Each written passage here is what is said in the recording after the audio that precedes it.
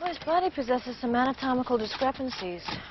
Some offshoots of the esophagus and trachea that almost seem umbilical in nature. I've never seen anything like it.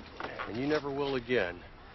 21st century genetic engineering will not only eradicate the Siamese twins and the alligator-skinned people, but you're going to be hard-pressed to find a slight overbite or a not-so-high cheekbone. You see, I've seen the future, and the future looks just like him. Imagine going through your whole life looking like that.